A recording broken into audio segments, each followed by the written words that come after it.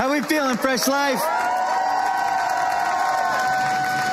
I hope you are excited. I believe that God does not do accidents. You are not tuned into this service by accident, whether you're in a building, a boat, a gym, an office, a dorm room, a car, a bike, a hike, wherever you're at.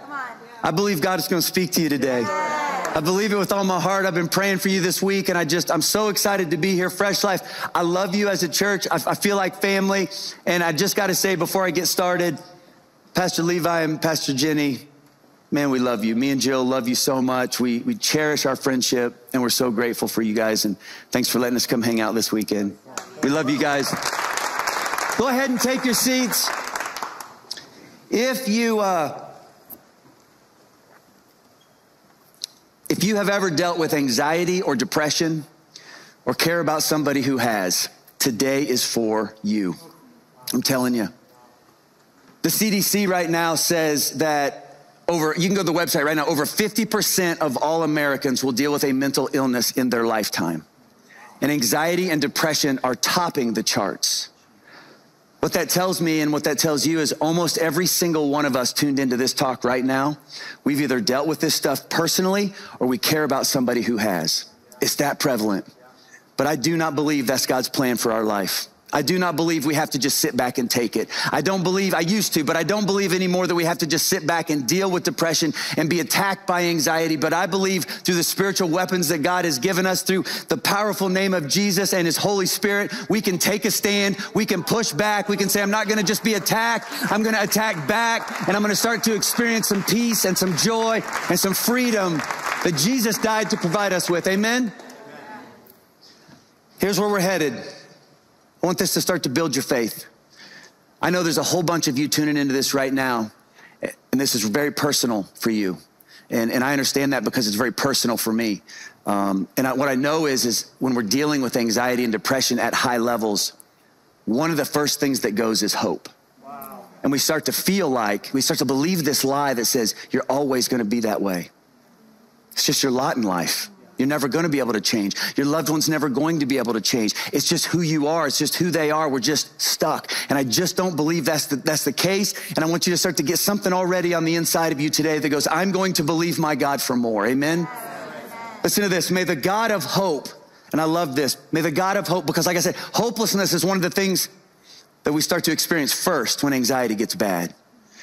God says, that's not what I have for you. I have different for you. I have more for you. I am the God of hope, and I want to fill you with all joy and peace as you trust in him. Notice that's the opposite of anxiety. That's the opposite of depression. The God of hope will fill you with all joy and peace as you trust in him so that you may overflow with hope by the power of the Holy Spirit. He says, I don't want you to just get by anymore. I don't want you to just make it through your day. I don't want you to just eke through life. I want you to be overflowing with peace and joy and hope, not only so it changes your life, but so that your life change starts to leak on everybody around you, and it begins to change people's lives everywhere you go.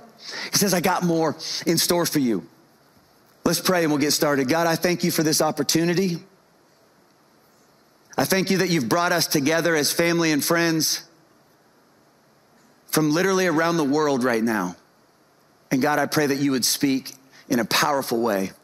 I pray that you would fill our spirits with a newfound faith today, a new expectation of what could be through you. And we thank you for that in Jesus' name. And everybody said, amen, amen.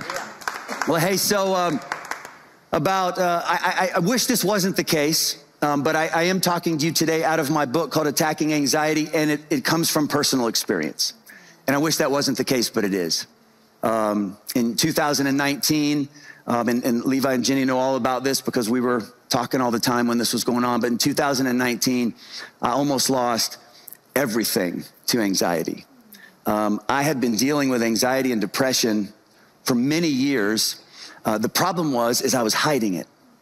And I was hiding it, and some of you are going to know what I mean by this. I was hiding it, well, for many reasons. I was embarrassed. I felt shame. I felt weak. But one of the things that had me hiding my anxiety is I'm a part of a church. And I have this like pressure, and I don't know where it came from. I think it's, we read verses like what we just read, that God is a God of peace and joy and hope. And what I know about myself is I don't have those things. I don't have peace, and I don't have joy, and I don't feel hopeful, and I have anxiety, and I have depression, and I feel stuck. And so maybe I'm a hypocrite. Like, maybe I shouldn't be even plugged into a church. Maybe I'm a second-class Christian. Maybe I don't have the right kind of faith, because if I had the right kind of faith, I wouldn't be broken like this. And for me, it was maybe I shouldn't be a pastor. And it's true, isn't it? Sometimes we fall into this trap of we come to church, and it's the place where we feel like we have to get most dressed up for. Right. And you know it's supposed to be the opposite, Fresh Life. This is not the place we come and hide our brokenness, right? How crazy would it be to go to the hospital and hide your injury? No, the first thing you do when you go to the hospital is say, here's exactly how I'm broken, and I need the physician. And that's what this church is. That's what your small groups are for. That's what this community is for around the world, is to get together to see the great physician, to go, here's exactly how I'm injured. I'm not going to hide it anymore. I need you.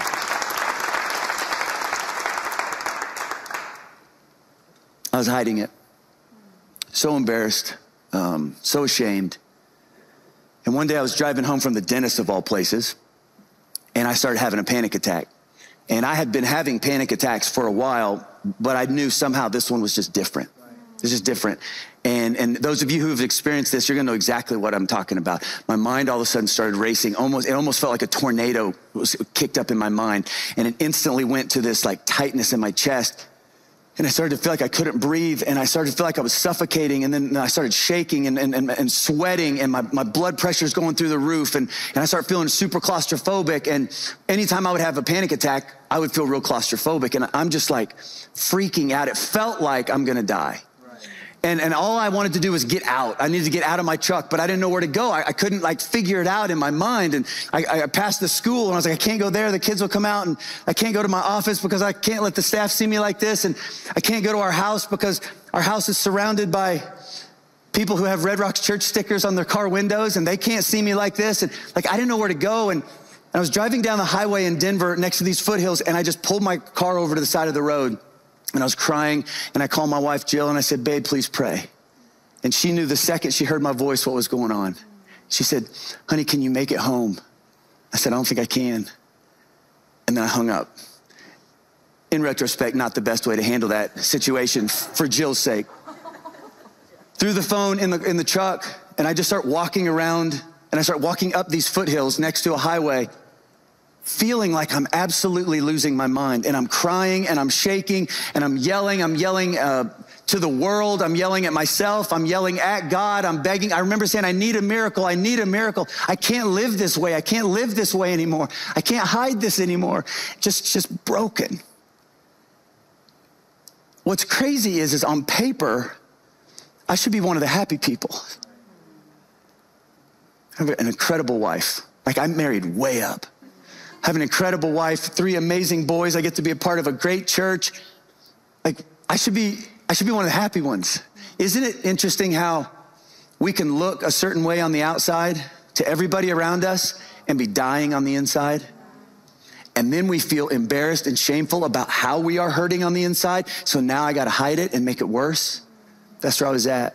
And my wife, she knew where I was coming from. And so she and a couple friends, they ended up finding me on the side of this hill next to a highway. And I don't know how long I'd been there. And I remember the first thing I said to him, I just said, I quit. I can't do this anymore. I can't be a pastor. I can't take the pressure. And then I just said, I'm sorry. I just kept saying, I'm sorry. I'm sorry. I'm sorry. I'm sorry. Because when you deal with this stuff, you feel ashamed because you deal with it. You feel bad for the people around you because you deal with it. It's so real. And some of you know exactly what I'm talking about. And so after that day, I knew like things have to change. I can't pretend anymore. I can't hide this anymore.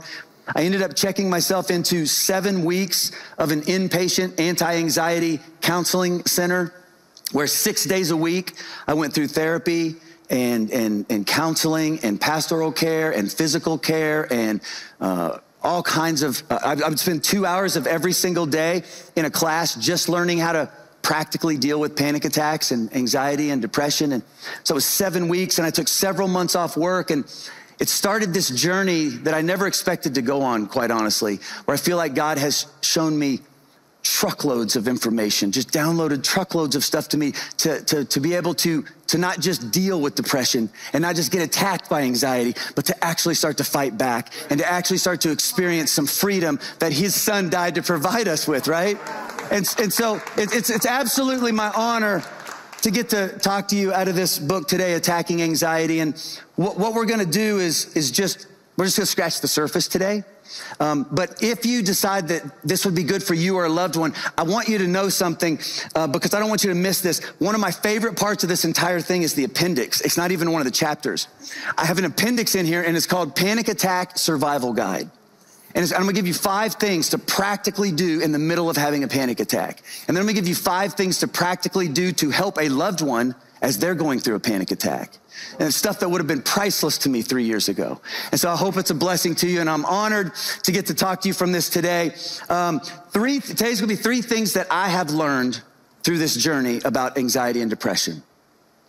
The first thing is this: we can fight back. I didn't know that. I really didn't.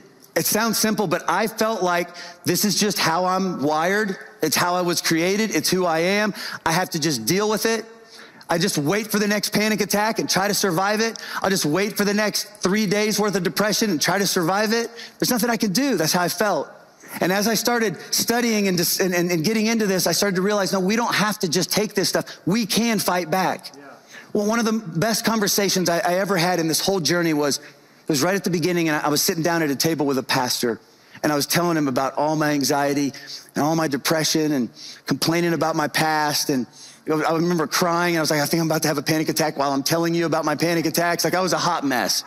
And what I thought is, like, he's such a nice pastor, and what I thought is he was gonna actually get up and like probably come around the side of the table and, you give me one of these, you know? Oh, and maybe some soothing back circles, you know what I mean? Like, we're okay. I definitely expected a hug, Levi. That's what I got no hugs. I'm crying, I'm telling him all my stuff, I can't stop, and da-da-da. And he looked at me, and I've never forgotten this, and it's what got me started on this journey. He said, listen to me. It is time you stopped blaming yourself, and it's time you started fighting back. It's time you stopped blaming yourself, and it's time you started to fight the enemy. There is a fighter inside of you. Yes, you can. Fresh Life, I want to be the one to tell you today, there's a fighter spirit hardwired inside of you by your Creator, and you don't have to just take this anymore. You can take a stand. You can fight back, and you can begin to experience peace and joy and freedom on levels you don't think are possible. We can fight back. When he said that, I got real fired up on the inside, but I didn't really know what it meant. And so for me, I just started really, as I'm in counseling and therapy and studying the word, I'm like, what does this mean? And what I realized is I hadn't seen this before, but there's many times throughout the Bible where God actually says, I have something for you. I have a new level. I have a new level of influence. I have a new experience. I have a better life. I have something here I want to give you. And then he says this, now go fight to take hold of it. I got something for you, son. I got something for you, daughter. Now fight to take hold of it. Yeah. I'll give you one Old Testament and one New Testament example, and then we're going to roll. Joshua 1:3. If you've been in church for a minute, you'll be familiar with this story. If you haven't, let me give you some quick context. The nation of Israel, they were enslaved in Egypt for about 400 years, and God sends Moses, and Moses goes, and you guys maybe saw the movie, and he asks to let him go, and he says no, and there's 10 plagues, and he finally says, okay, enough's enough, and he lets him go. The nation of Israel leaves Egypt. They get stuck at the Red Sea. God miraculously parts the Red Sea. The whole nation of Israel goes through. He closes it back up. Now the nation of Israel is free from Egypt, on their way to something that the Bible calls the Promised Land. Moses dies, and Joshua is put in charge. Scared to death, brand new position, brand new calling, being called to do something that feels impossible. He's being called to take these people across the Jordan River at flood time. It can't happen. Like, everything in life is new. And he just spent a month crying over the loss of his friend and leader. So he's a mess.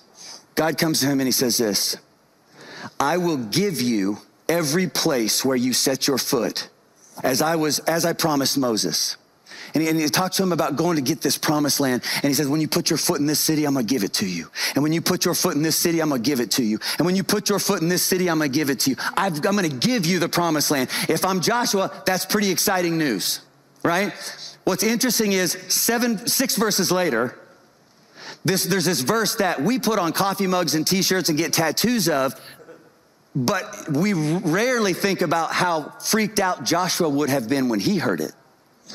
Have I not commanded you? Be strong and courageous. Do not be afraid. Do not be discouraged, for the Lord your God will be with you wherever you go. Wait a minute. What was all that put my foot place talk?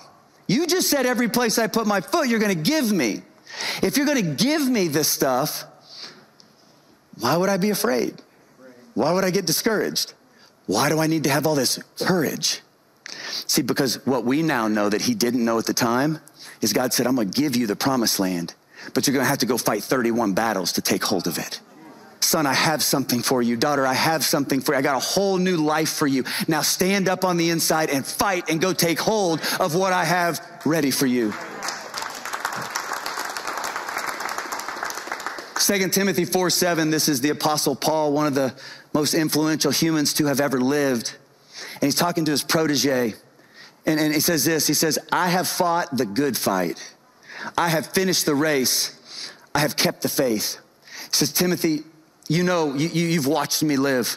And I've lived with this unbelievable purpose on my life, unbelievable destiny. God has used me to do crazy things. I've experienced his peace and his joy and his confidence in the middle of some of life's craziest situations. I have walked in my calling. He says, but make no mistake about it, it was a fight. He said, that's what he's telling Timothy. If you want to walk in your calling, if you want to experience the things God has for you, if you want to experience the new levels where God wants to take you, it's going to be a fight. But I love that he says it's a good fight. It's worth it. You're worth it. Your freedom's worth it. Your family's freedom is worth it. This fight is worth it. So I want you to start to get something on the inside that says, yes, I can. Yes, I can. Now, when this pastor told me this, I started to get a little fired up. About a nanosecond later, my next thought, Levi, was, I don't have the energy. I'm exhausted. I've been having panic attacks every day now for a few weeks. If I knew how to fight, I already would have. I'm exhausted. I don't know what to do. And I know that a bunch of you know what that feels like. And here's what we need to understand as we start talking about that we can fight back. I want you to know this. This fight is not about our strength. This fight is about our God's strength. This fight is not about our strength. It's not about me getting strong enough to pull myself up by my bootstraps and power my way through this. This one's not about my strength. This one's about my God's strength.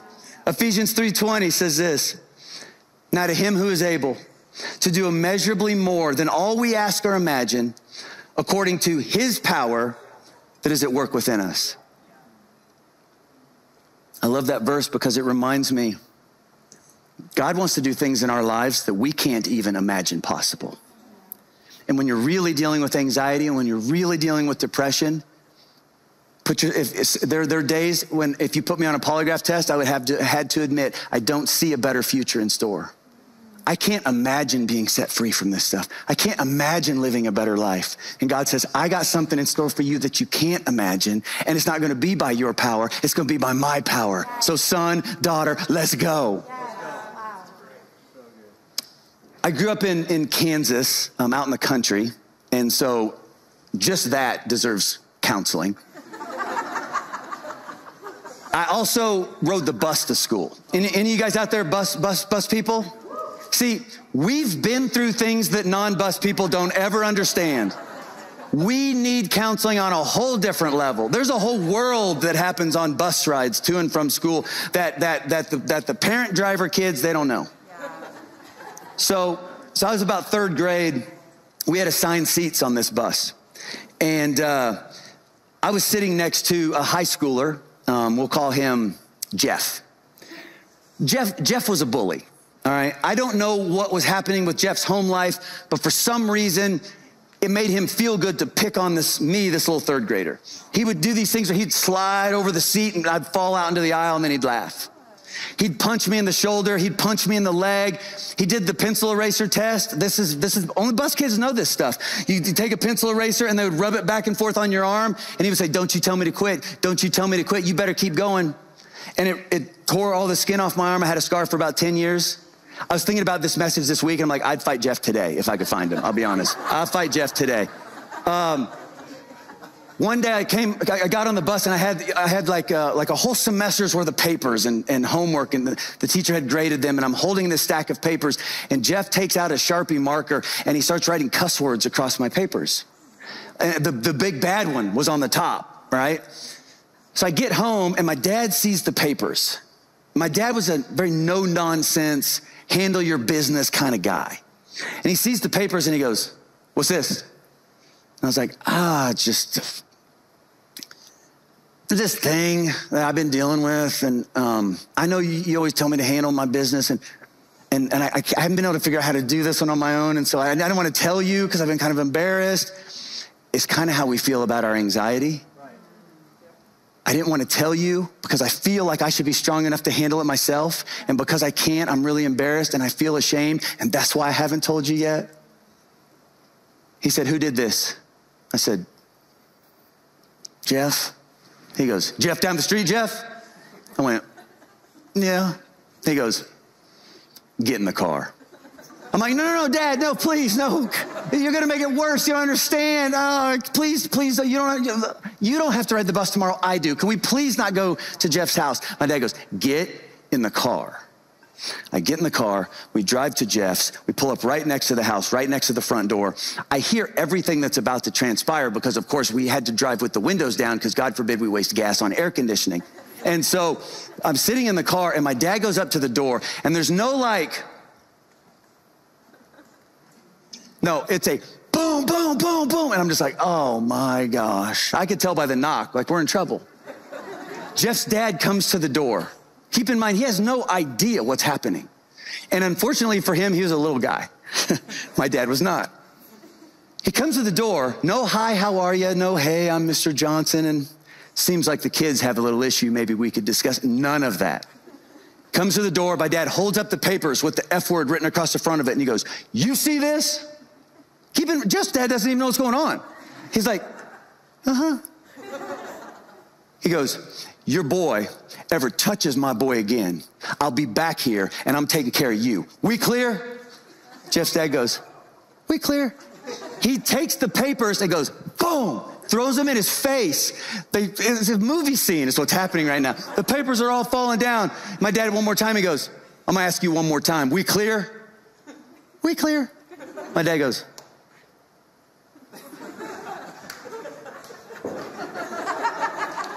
comes and gets in the car with me, looks at me and goes, "It's handled."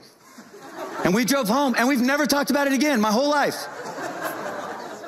Hey, Fresh Life, you should have seen the swagger I had on the bus the next day. I was walking on that bus like, "What's up now?"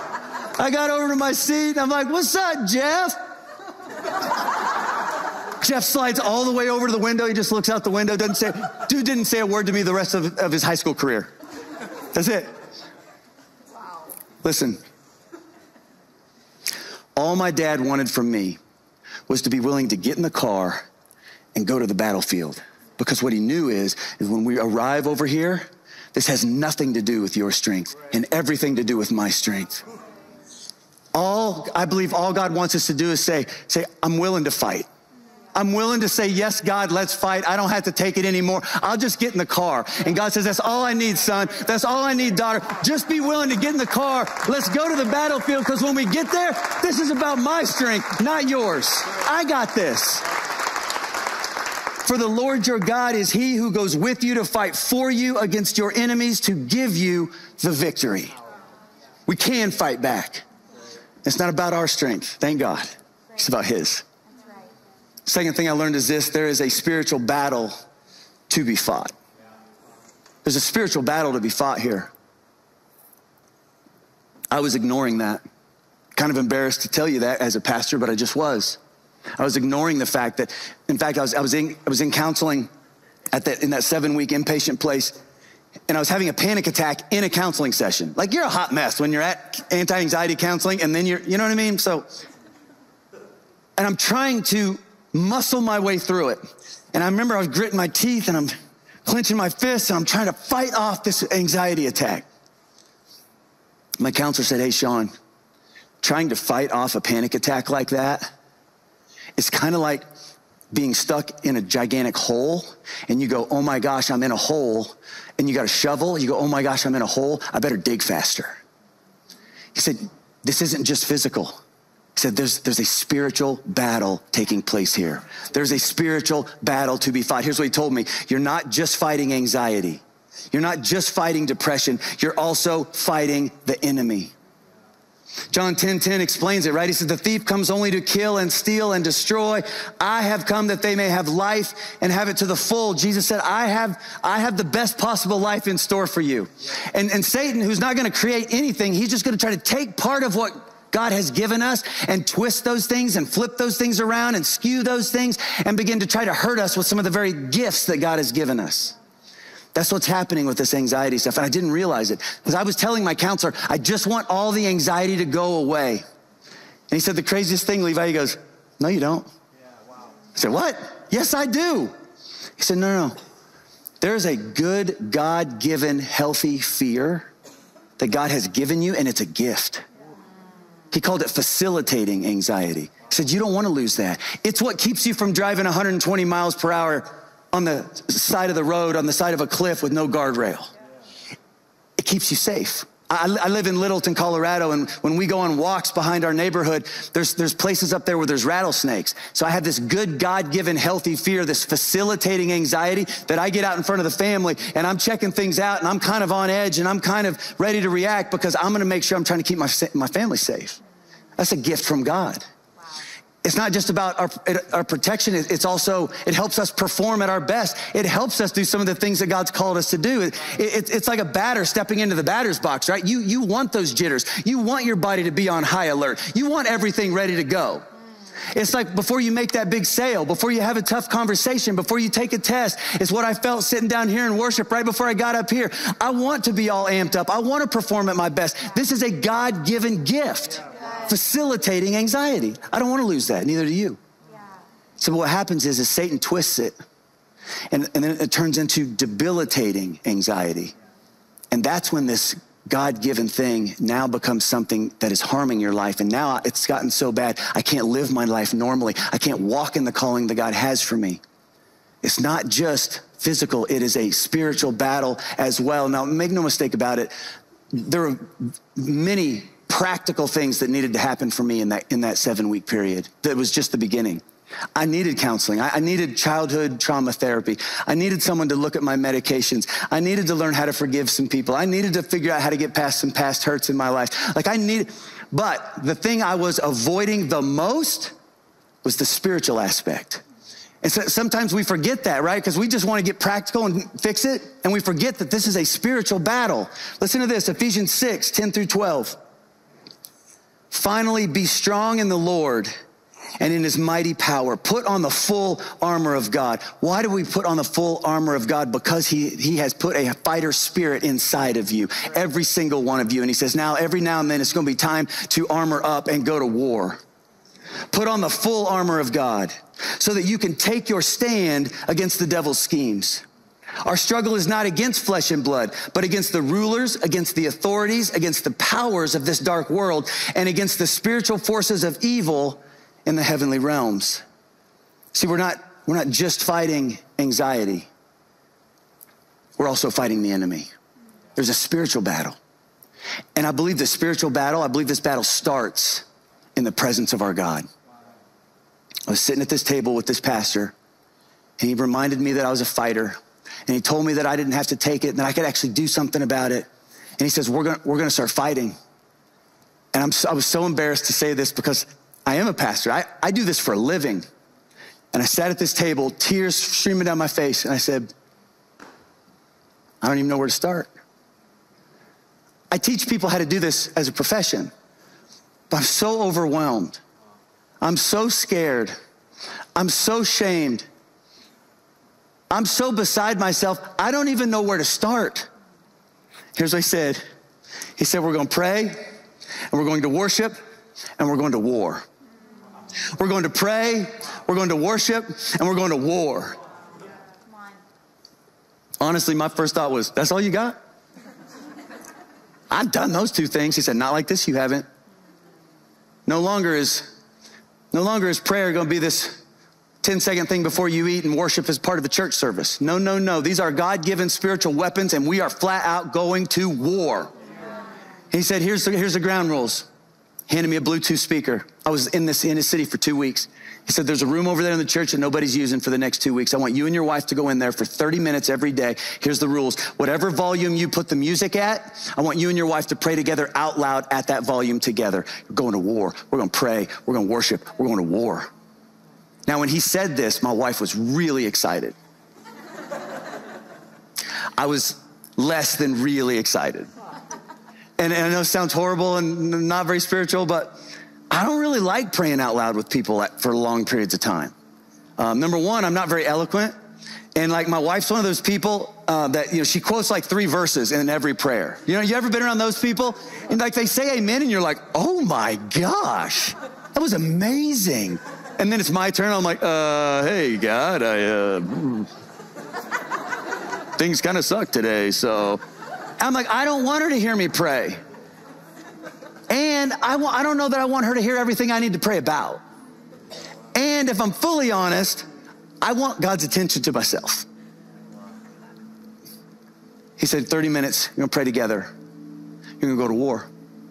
Now, I wanna end this message in what's gonna sound weird at first. I wanna end this message by telling you how hard it was. Because see, what I do and what some of my friends do, and nothing but pure motives, is we share biblical principles, and then we go like this. Now go get them, kid. Get out there and put them to use. So the problem is, if all I do is tell you to go get in the presence of God and start fighting this thing, my fear is that you'll try it once or twice, and you won't feel anything immediately, and you'll feel kind of stupid doing it, and then you'll stop, and you'll miss out on what God has for you. I want to tell you how hard it was, but how worthwhile it was. We went to this prayer room and put on the music, and my wife started to pray out loud, and there was a couch in this room, and I sat on the couch for 30 minutes and cried. Day 1 was over. That was it. I didn't have anything in me. Came back day 2. My wife's walking around the room praying out loud. I sat on the couch. And I remember the only thing I knew to say was, Jesus, help me. Jesus, help me. I was so desperate. I didn't have the strength. Jesus, help me. Day 2 was over, and we left. I didn't feel any different. But I came back for day 3.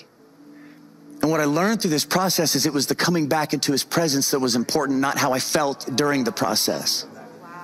So I come back day 3, and we started, I made a playlist for this little prayer room, and the first 2 songs were Sea of Victory by Elevation Worship and Breakthrough by Red Rocks Worship. And so every day I start my prayer time with these 2 songs. And I remember on day 3, I went and stood next to a window. And if I was an artist, I could paint a picture of what I saw out that window, because I stared at it for so many days in a row. And I stared out that window, and I would just listen to the song, and I just let it wash over me. I'm gonna see a victory. I'm gonna see a victory. I'm gonna see a victory. Day 3 was over, and we left, and I didn't feel that different. Day 4, we came back. And I remember day 4, I started walking around a little bit with my hands in my pockets. I'm gonna see a victory. I'm gonna see a victory. I'm gonna see a victory. God, please, I'm gonna see a victory. By the end of the 2 weeks, I'm walking around this room like this. I had some pep to my step. I'm gonna see a victory in the name of Jesus. I got the same spirit that brought him up out of the grave inside me today. Greater is he who is within me than he that is in the world. No weapon formed against me is gonna prosper. I'm gonna see a victory. And I was passionately praying and worshiping. It took me 2 weeks to get there. When we left, I wasn't having panic attacks on a daily basis anymore. I had already started to experience some freedom on levels that I didn't even think I was gonna get to that. Why? Would you put that last graphic up? Take a screenshot of this if you would. If you're on a phone, on a computer, if you're in a building, grab your phone and just take a screenshot of this. I want you to have some artillery as you go to war this week. These are 7 promises God says, this is what happens when you get into my presence. There is peace in my presence. There is joy in my presence. There is rest in my presence. Just think about this. For some of you and some of your loved ones, if I could get some peace and some joy and some rest, it would change my life right now. If your loved one could get some peace and some joy and some rest, it could change their life right now. He says, I promise you, if you get into my presence, this is the byproduct. There's peace in my presence. There's joy. There's rest. There's confidence. There's guidance. There's protection. There's power. Yes, you can fight. It's a spiritual battle, but it's going to, in order to rely on my strength, you got to get into my presence and let me start to flex for you. And that's 7 promises. He said, this is what's going to happen when you do. Nowhere near perfect. There's still times when I battle. But I can tell you with all sincerity, I'm better and I'm healthier and I'm stronger than I ever thought I could be. And that's what I want for you. And that's what I want for your loved ones. And I'm telling you, God has hardwired a fighter spirit inside of you. Some of you just need to tap into it today and say, okay, I don't have much strength, but I'll get in the car. I'll go to the battlefield. And God, I need you to fight for me because I don't have what it takes to fight for myself. But I'll get into your presence and start leaning on your strength. Because I do know that you are the God of hope, and peace and joy and hope is what you have in store for me and my loved ones. And I'm gonna start to fight back in Jesus' name. And everybody said, let me pray for you. God, I thank you so much that you're with us right now. I thank you for your son. I thank you that your son died on a cross to pay the price for our sins. And without even ever deserving it, we can accept this free gift of salvation today. I thank you for that. I thank you that you care about us. I thank you that you're with us. I thank you that your word promises that you'll never leave us and you'll never forsake us, and that you're with us and you're working even on the days we can't see it and feel it. I thank you for the Holy Spirit you've given us. I thank you for these spiritual weapons you've given us. And God, I pray for every single person watching that they would begin to experience some peace and some joy and some hope on new levels. In fact, if you're in a building with everyone's eyes closed, I want to ask you a couple questions. I want to give you a chance to respond to what God might be saying to you today. And if you're watching online, you just respond in your own way, wherever you're at. The first question is this: either me or someone I care about, this is their reality. Anxiety and depression, hopelessness, at times even suicidal thoughts, it's a reality for me or someone I care about. And today I wanna just say, God, I need a miracle. I wanna start fighting, and I need your strength to do it. If that's you right now, just raise your hand at all the locations. We're just gonna pray together and believe that this is the beginning. This is a milestone. We're gonna look back on today and we're gonna go, oh my gosh, look what God has done. The second question I have for you is this. I've talked a lot about leaning on our God in the middle of this battle. And as I'm talking about that, what you're thinking is, I don't even have a relationship with this God. But you can feel something's happened in your heart today and you go, I think today's my day. I need to start a relationship with him. I need to ask for forgiveness of my sins. I need to ask for him to come into my life. And I'm not gonna be perfect and I don't have a clue how this is gonna turn out. It's my time. I can feel it in my heart. He's calling me. I want forgiveness of my sins, and I want to try to follow him because I want his spirit to live within me, inside of me for the rest of my life. I need his spirit to be able to help me get me through things I can't get through on my own. And I want heaven forever. And I know that he's made that available to me, and I can just feel it in my heart. Today is the day I need to say yes to Jesus. If that's you right now at every location, just shoot your hand up. I need to say yes to Jesus. This is my day. This is it. Yes, yes. Thank you, God. I thank you, God, for the lives that are being changed literally around the world right now. I thank you for your presence. I thank you for your peace. I thank you for your joy. I thank you for your son.